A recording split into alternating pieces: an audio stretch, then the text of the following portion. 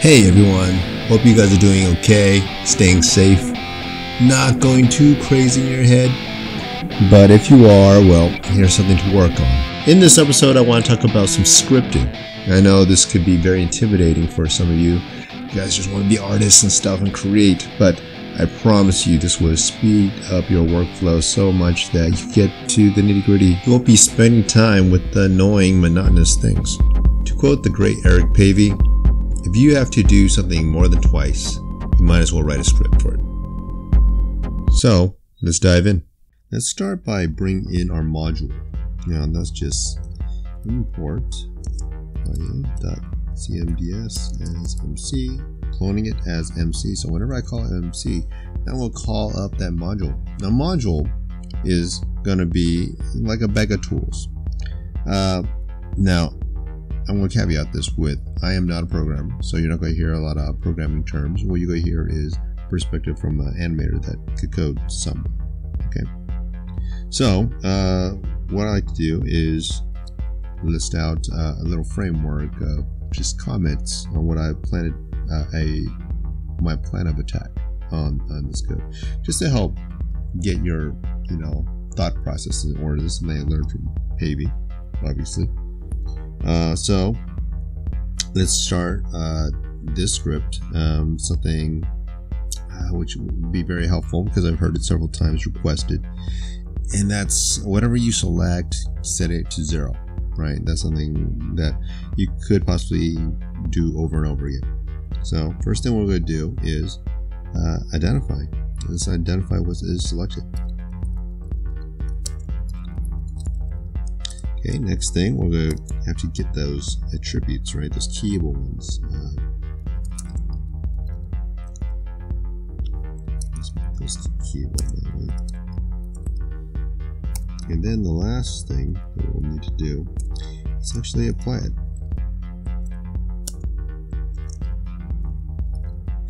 Now, this kind of framework, as far as identifying what you want to isolate, and then isolating its attribute or whatever aspect of the objects that you're isolating, and then applying it. This is very, very common. This is something that you could find out what the action is that you want to apply from this output window. Of course, you want to echo all commands whenever you do a command inside the UI, and then just apply to the same framework. But before we jump into some of the syntax, let's go over some of the resources you have right in the tips of your fingers here. We'll jump right into the Python command reference, and this brings you to this the whole library of what those tools are that we brought in within module. So the first one we'll be looking at is ls.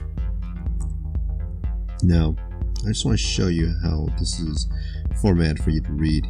Give you a little hint. Here's the command, followed by what they expect you to have is the first argument. In here is the object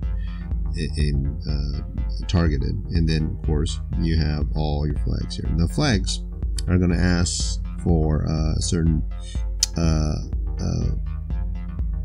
values itself. After that, it's going to be a boolean, a string. So booleans being 1 or 0, or a string being words, and then this doesn't have it, but ints and whole numbers, integers obviously, and floats as decimals. That's generally your types that you could expect.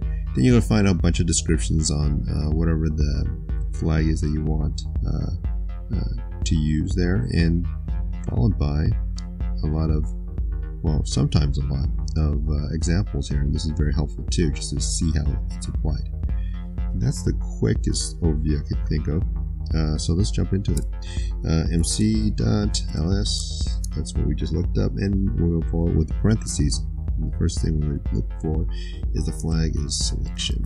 I know this already, so of course it's going to call for a boolean, so I can either go true or 1, but we'll just go true on this one. With that, now I'm going to execute by Control Enter on this. Oh, I forgot to execute this part. So MC means something here. Nothing selected. Yes, that's true. And we'll remedy that. by selecting this hand and doing it again, and there you go. You see an output window. Make that bigger as well, and you can see that in this square bracket here, which actually indicates a list. So there's more than one object here. A little hint of where we're going to go after that. Yeah, that's what's returning. It's going to always return a list. With that, we're going to have to apply, give it a variable, right? Just like in algebra, solving for x, we'll name it, give x a name here. So let's call it x, and we'll just do that. So now if we execute on that, now we will have selects is that value, the list. Now, of course, selects itself is a list.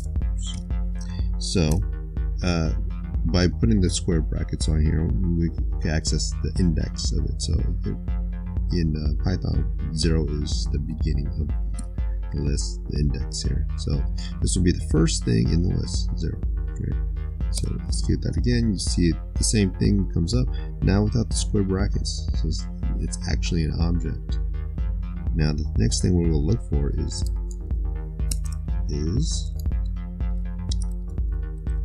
see where I put it, is the adder. So of course C dot this adder, and I'm going to be doing that object, and what we're going to do is look for the keyable.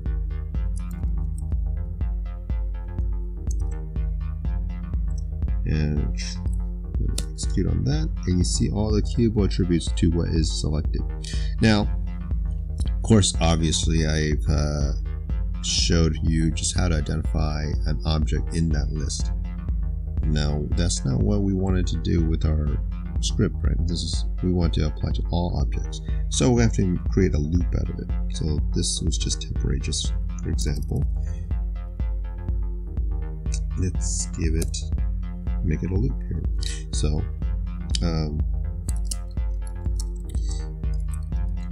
so what this just is right here, I've created another variable, or really it's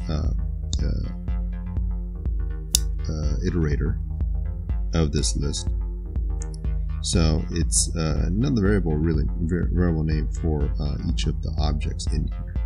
So for cell in selects is going to be each object in this list. We're going to do something to it. Now, when you hit return, you can see that it's actually indented, and Python cares about the formats.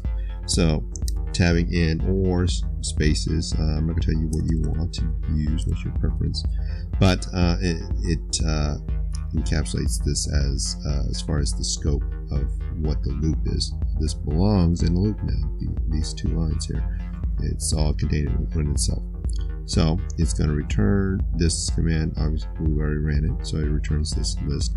Now we got to give it assign it a variable too. So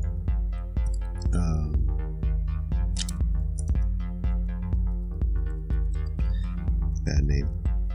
So we'll do that. So in that list, it's going to be captured in that this variable, but obviously it's kicking back another list. So in our apply, we're going to have to also make a loop to far. So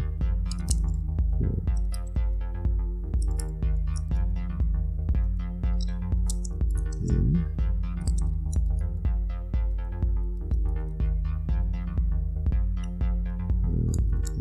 and that's another loop in there.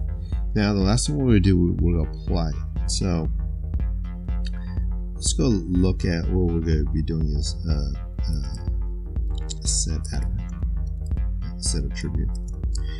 So we'll return to that help dot here, just to show you something. So what we're going to do, based off the information we've had, we're just looking at an example here.